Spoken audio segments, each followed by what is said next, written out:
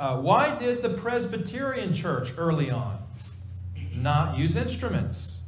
Why did the early Catholic Church not use instruments? Why did the Lutheran Church at one point in time not use instruments? Why did Methodists at one point in time not use instruments? And a lot of people who don't even know that. And it's interesting to me, you go back and you read some of the old commentaries, the ones done in like the 1800s and early 1900s from certain denominational figures, they were a lot closer in thinking to how you and I are today. And I don't think that's the case nowadays. So I've shared this information in past sermons, but I think it's worth a quick review. So these are the words here of John Calvin, and he's the founder of the Presbyterian denomination. And these come from his commentary. You know, Calvin was a very studious man. I don't agree with a lot of things he said, but I'll give him credit where credit is due. He's very studious. He wrote an entire commentary on the whole Bible, so including the Psalms. So, and you can find this online for free. It's so old, it's in the public domain, right? So these are his comments from his own commentary on Psalm 33, and you can Google this and find if you want to read the whole commentary on Psalm 33. It's worth reading.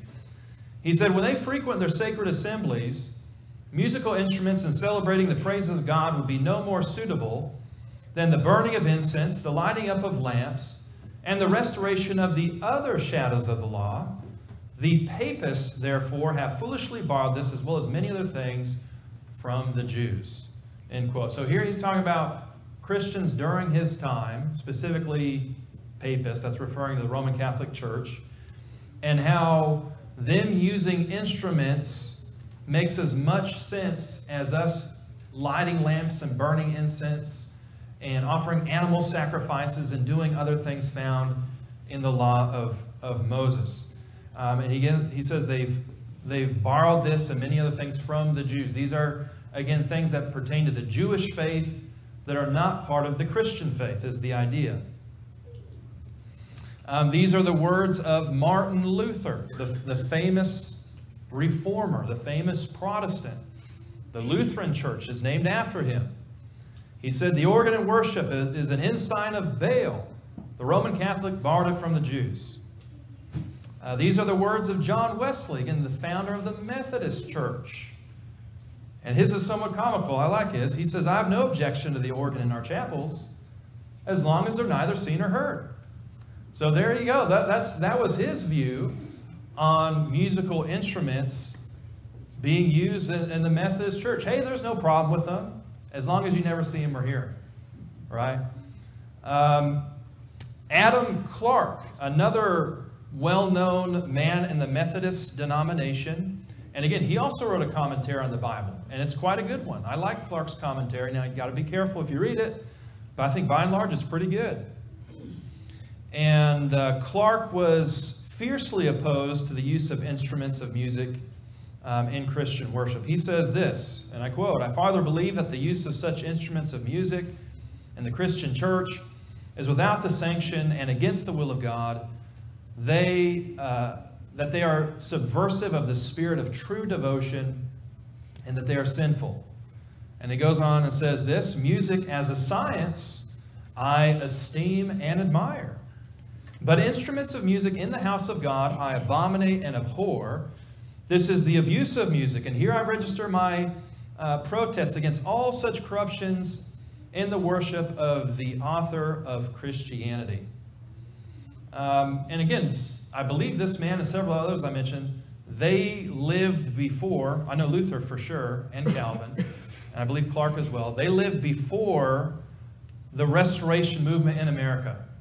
So again, these are not members of the Church of Christ in the United States saying, hey, you need to stop using instruments. These are men before that movement took place in America.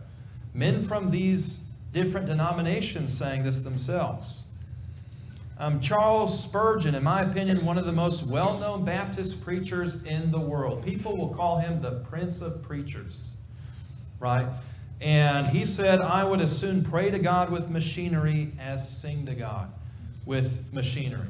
So again, let me ask you again, why these denominations, early on at least, and I know it wasn't true for all Baptists, but at least for his Baptist congregation, why for some early Baptists, early Catholics, early Methodists, early Lutherans, why did they not use instruments? I think that's a more important question.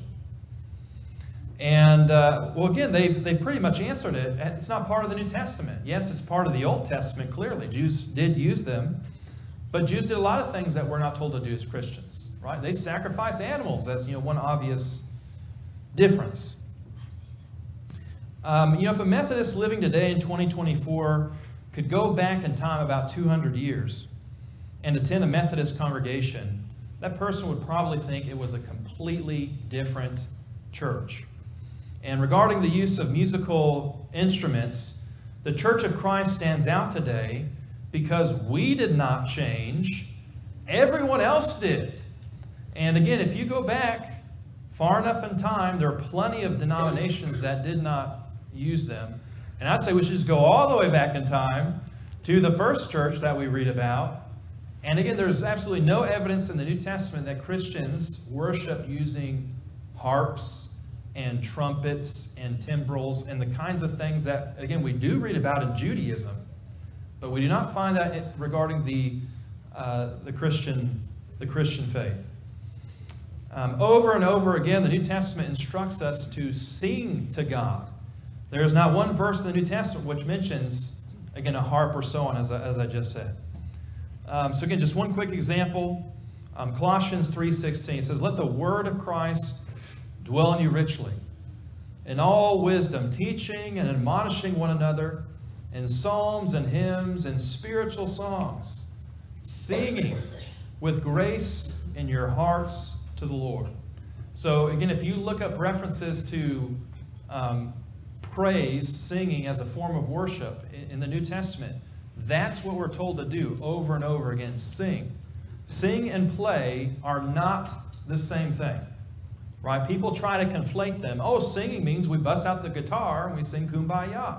Right? Well, we can sing Kumbaya, but again, playing the guitar, that's adding something, that's adding a new element to worship that we do not find in the New Testament. So, again, that would be my answer. Why does the Church of Christ not use instruments? The same reason all the early denominations, even though, again, we don't believe we're a denomination, but the same reason all those other early groups did it. Because, again, to use Clark's words, there's no sanction for it. It's a corruption. It's something that people have tried to carry over from the Jewish faith.